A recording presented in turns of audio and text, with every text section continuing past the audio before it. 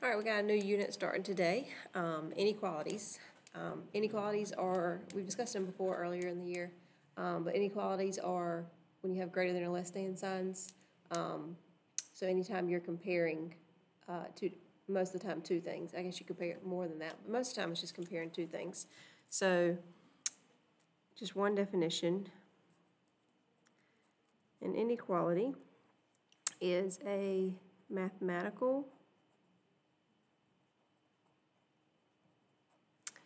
sentence that compares expressions. All right, and we'll be using the signs that you're familiar with. And then we have some new ones that you might not be as familiar with, but you will be. Okay, so inequalities is just when you're comparing two things. You're saying one thing is bigger than the other thing, or one thing is less than the other thing. So our signs are, we've got greater than,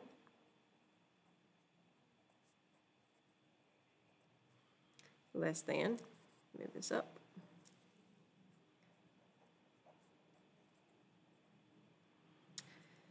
You obviously know equal to. I don't feel like I need to write that one.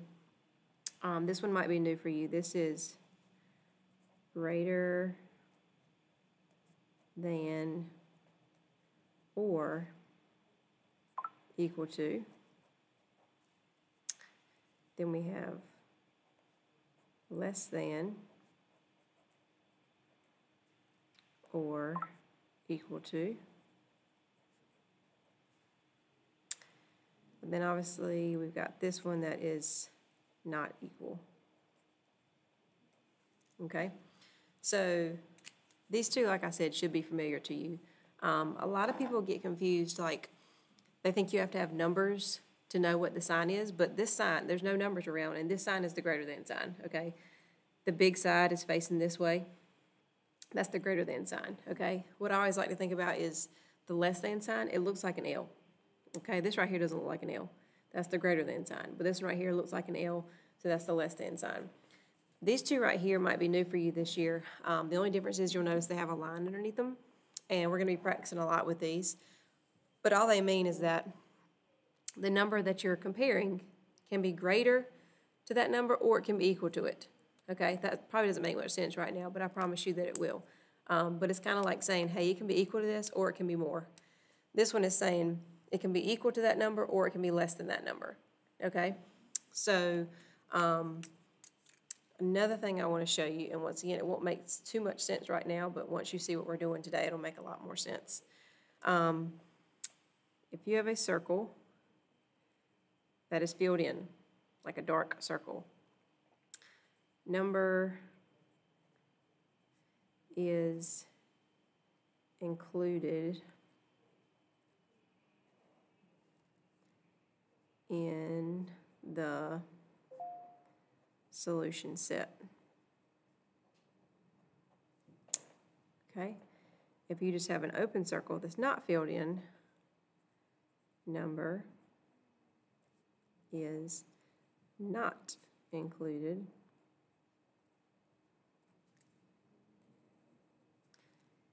in the solution set. All right, and solution set is just a fancy way of saying the answers, okay? Solution is another word for answer. So it's saying that it could be this one is saying it could be an answer. This one is saying it's not going to be an answer.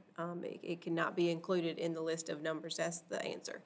Now, what's tricky about inequalities is like when I say that something is greater than this, there's lots of options that the answers could be. It's like if I say that x is greater than 5, there's millions of possibilities that x could be. As long as it's bigger than 5, that's all that matters. Whereas when you do an equation, it just straight up says x equals 5. 5 is the only thing that's going to work. Okay, so inequalities are a little bit different, that you can have lots and lots of answers. Because like I said, it kind of just depends on what your sign is saying. If your sign says x is less than 3, then any number, whether it's 2 or whether it's negative 200, both of those are less than 3, so both of those could be answers. Okay, so you have to pay attention to what the sign is, so that way you know what your possible answers could be. Okay? Today we're going to be focused on graphing, and I don't mean like on like a coordinate plane. We're not doing that type of graphing. This is just like a little number line that you can draw on your own. So that's what we're focused on today. We'll practice with it more tomorrow, but we're going to add something to it tomorrow. So we do some quick examples.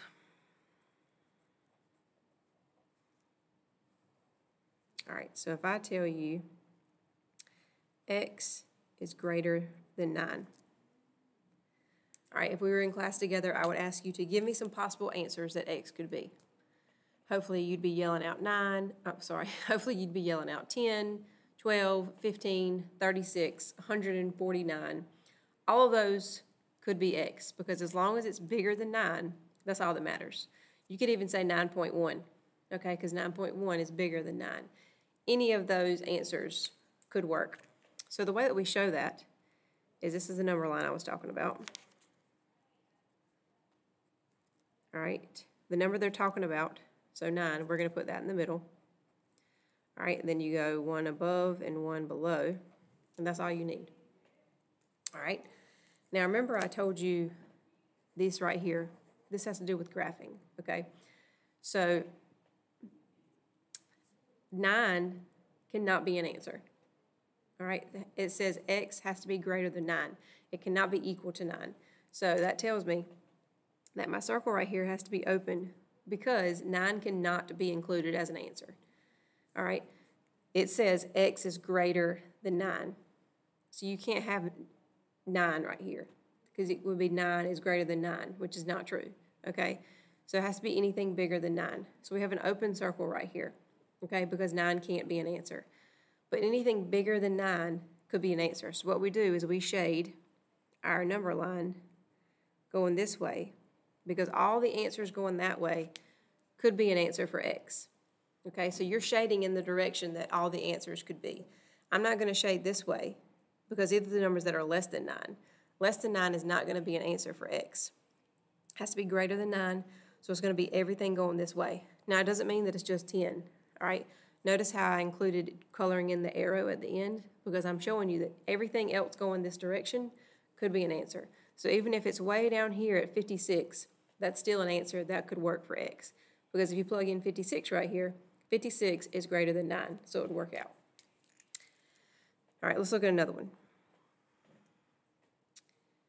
X is less than or equal to 15. I'm going to go and draw my number line. Remember, the number that they're talking about goes in the middle. Then you have 1 below and 1 above. That's all you need. You don't need to draw out a 10-digit number line. You can if you want, but it's not necessary. All right. So this one says x is less than or equal to 15. Okay? So this is telling me that x can be equal to 15 or anything less than 15. The reason I know that it can include 15 is because it's got this line under it. And remember, we're going back up to the top. That sign was less than or equal to. So it can be less than 15 or it can be equal to 15. So this time, since it can be equal to 15, I'm going to have this circle right here because 15 can be included in my answer. So I'm going to color this one in. Okay? Once again, the reason I did that is because of this line right here. This line right here tells you that 15 can be an answer, so I need to color 15 in. All right? Up here, there was no line. Okay? So if there's no line, your circle's open. But if you have a line, your circle has to be closed. All right? Usually a lot of times what I say is, I'm using a pen, so that's why I'm saying the word ink. If you use extra ink to draw this line under here, then you have to use extra ink to color in your circle. Okay? The only time your circle is going to be colored in is if there's a line underneath here. Okay? It doesn't matter if it's less than or greater than. If there's a line underneath here, your circle has to be colored in. Okay? Now we just need to figure out which direction to shade my line. Am I going this way or this way? Well, it says that x is less than 15. Okay? Which direction is less than 15? Is 16 less than 15 or is 14? Hopefully you're saying 14, so I'm going to shade this way. everything in this direction would work as an answer, okay? Not just 14, but everything less than that. So even if you keep going to -5, if I plug in a -5 right here, -5 is less than or equal to 15, so it would work. So anything in this direction would work as an answer. Now let me tell you a little trick, and sometimes I hesitate to say this trick because you have to be careful. When your variable is on the left-hand side, so when your variable's over here, you're going to shade your line whatever way your sign is pointing. So like see how my sign is pointing to the right, and I shade it to the right. Well here, my sign is pointing to the left, and I shade it to the left. So whichever way, think of this as like an arrow. Whatever way this is pointing, that's the way you're going to shade. Now like I said, sometimes they try to trick you and put the variable over here. If the variable's over here, it doesn't work. All right, your sign doesn't work. You have to know which way to go. But most of the time, your sign's going to be on this side, and you can just look to see which way that this little arrow is pointing. All right, let's try some more. Let's say y greater than or equal to -2. Okay, nothing's different even though it's negative.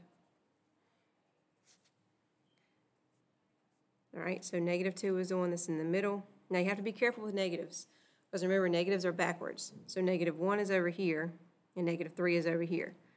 So remember, -3 is actually smaller than -2. Okay, so just remember that. So I'm looking at my sign. I see it's got a line under it. If it's got a line under it, I know my circle has to be shaded in.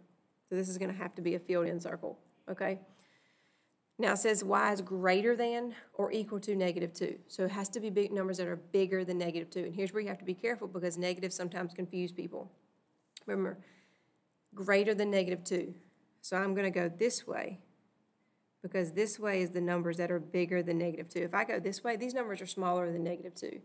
-5, -6, -12, all of those are smaller than -2, so I cannot shade this way. I'm shading this way to all the positive numbers because those are the numbers that are going to work, okay? But once again, since my variable's over here, I can just look and see which way this arrow is pointing.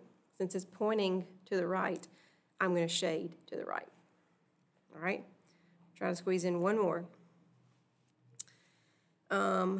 What if I said 6 greater than y? Okay? Here's what I was talking about when they try to trick you, when they try to put the variable on the other side. We don't like that, okay? So anytime you see it like that, go ahead and switch it, okay? Go ahead and make your life much easier and switch this. You always want the variable to be on the left. So for right now, just take care of that part, and now we'll look at the sign. All right, well, if I switched my letter and number around, I also need to switch my sign around. So instead of going that way, I really want it to stay this way, okay? Now, technically, I didn't change anything because if you notice, the point is facing the y here, and the point's still facing the y here. But since I flipped the y and the 6, I also had to flip the sign to make sure it stayed the same way. All right, so now I can draw my number line. 6 is in the middle. We're back to positive numbers. So we have 5 here, 7 here. Now I don't see a line here. There's no line underneath my sign. So that tells me this circle has to be open, okay? And since I've fixed my letters so that my variable's on the left side, I can just look and see which way the arrow is pointing. This arrow is clearly pointing to the left, so that tells me that I need to shade everything going this way, okay? But also, if you just know how to read this correctly, this says y is less than 6, okay? Well, which way are the numbers that are less than 6? 5 is the number that's less than 6. 7 is bigger than 6, so that's not going to help me out. So I need to look and see which numbers are less than 6, okay? We're going to practice with this for a couple of days, so if you're confused, don't worry. The biggest thing you need to take away is just making sure you understand when your circle's open or closed, okay? Anytime there's a line underneath your sign, your circle has to be closed, and if there's no line, then your circle is going to be open.